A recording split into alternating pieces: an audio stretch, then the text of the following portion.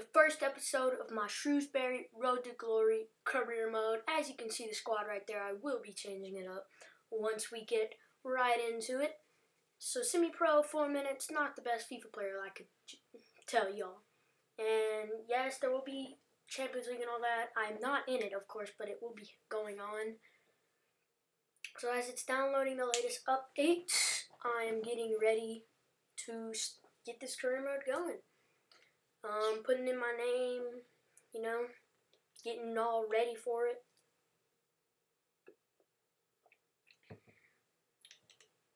And here we go from England. I look good in a gray suit in this game, so Shrewsbury appoint Gamer for Life as new boss.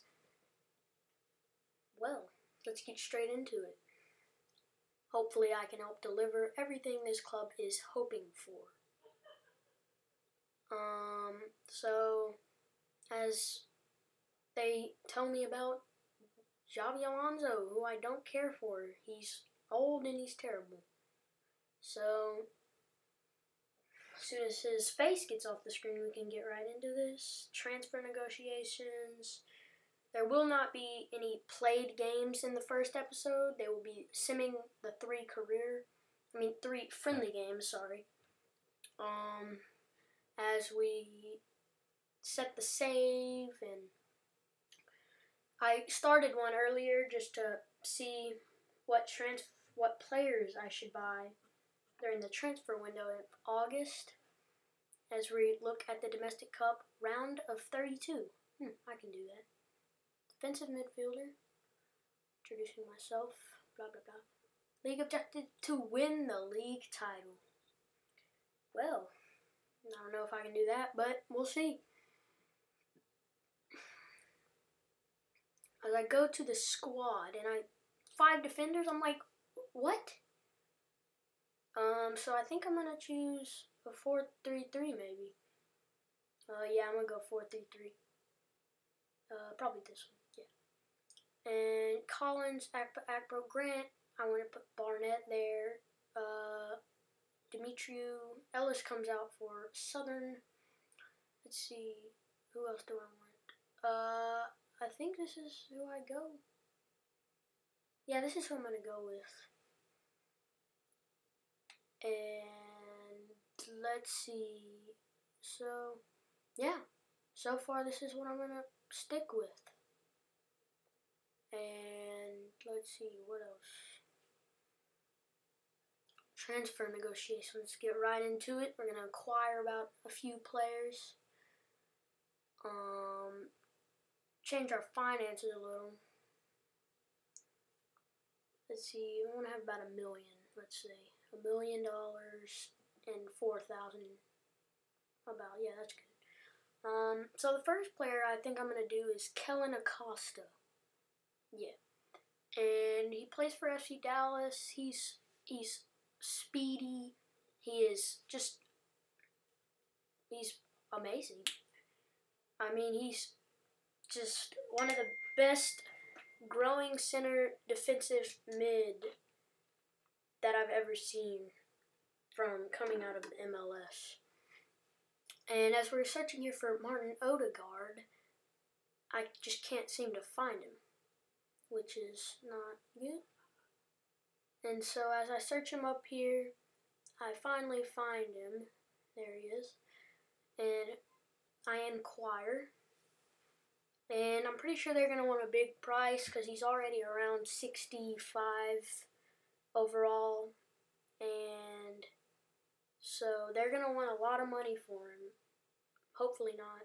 Luke Carson, I'm hoping they will not say anything above $1 million because he looks like a very young, promising player. And then the last player is Aaron Iseka. And 16 years of age, and he's like already 60-something overall, and he looks like a really good youth player, young player, should I say. Not a regen. So they want $625. Odegaard, and Lucassen and Iseka are very expensive, so I will not be offering for them. I will try to offer for Odegaard, maybe do about $1 million. But as I offer 600K for Acosta, I'll see what they say. Maybe they'll accept. Hopefully they'll accept. And here, offering from Martin Odegaard, we're going to offer about 1 million, I think. Yeah, 1 million. And as we offer 1 million, we look at these two prices, and it's not worth it. In my opinion, they should be worth like 400,000. But here I'm going to look for players to sell. And one player I want to sell is Grandison, because I need money to be able to afford other players. And that's just what I'm going to have to do. I can start Ellis. They're the same overall, almost the same age. But Burton, his potential is around 80, so put him on loan. Hopefully he'll come back and at least be a 60. And then he'll start next season, maybe. But as I go through, I'm noticing every player is saying recently joined the club. So I'm like, Shrewsbury, what were you thinking buying like 59 overall players? They don't look promising. Like, why would you even waste your money on these dudes? But then I noticed one player says interest shown by Wickham. Hopefully they'll offer around 350 for him, maybe. But, so, we'll see though. So as we go through here, we've listed a few for loan and a few on the transfer list. And now we're gonna, after we've offered some people, well, put them on the transfer list, I should say, I'm going to tell them they just need to leave. Like, I hope this doesn't really be frustrating. Like, when I put people up on the transfer list, I never get offers. I just never get offers, and it's just really annoying. And I'm going through here, I'm finding all the, like, 18, 19-year-olds who won't ever play this season, and listing them for loan or for transfer if they don't look promising. Some of them look more promising than others. I don't need like 10 center backs, so I put Smith on the transfer list. I really want to put Southern on the transfer list. He's 33. He wants to retire. I mean, it's not ideal for him to be on the team, I should say. And as we advance a few days, we get a transfer offer for Mandrin, who, of course, is from Wickham, and it's 100 above his value. Yeah, man, sure you can leave. Even though he was happy, but I don't really care. So they reject, but Kellen Acosta offer has been accepted by FC Dallas, and I'll offer him 5 years, crucial first-team player, $2,000 a week. And hopefully he'll come to the team, be the first Shrewsbury signing of this career mode. And so as we go a few more days, we see Mandrin, I think was his name, has been sold, and we bring in Kellen Acosta. I can't wait to play with this youngster in League 2. Hopefully by the time we get promoted, if we get promoted, then maybe he'll be 66, hopefully. I know Akpro will go up a few, hopefully. Collins, he's looking good right now, 65 overall. But I want to try to sign a striker around maybe 68 overall, because I don't really like Barnett in the squad. So I'm going to switch him, hopefully with a new striker that I can bring in. But we'll see about that. Sim a few more days. Acosta leaves FC Dallas on the cheap. It's not really cheap when you only have like $800,000 and you pay most of your money for him. So, as we're advancing days, I'm not getting any offers for any players. And I looked and I was like, wait, don't I have like 8 players on the list? So I think of a few more players. They're both American, and both of them have high potentials. One is Julian Green, and the other is Jedian Zalalim. And so as we offer for Julian Green, we inquire. Hopefully they'll give us a reasonable price, not something like $3 million for some like 69 overall. And Zalalim's only 65, so that should be in our price range. Hopefully. We have 600,000, 700,000, I think. And they come back and say 2.4 and 1.6. And then we get a message from Southern. He wants to retire. Isn't that just swell? So as we offer, we say we'll give you 700,000 for both players. If they accept, they accept. If they don't, I'm not pursuing them. And then after I know I don't have enough to pay their wages, so I know they're gonna reject because I don't have enough wage budget, even if they do accept the transfer offer, which I highly doubt they will. So as we go on, I'm thinking of different players that I've seen, and one comes to mind, Rodney Wallace. He is pacey right midfielder, or left midfielder, for Portland Timbers. I've seen him play in Portland, and he was just so dang fast. I just knew I needed a pacey player. Acosta's relatively pacey. I like to sign pacey players.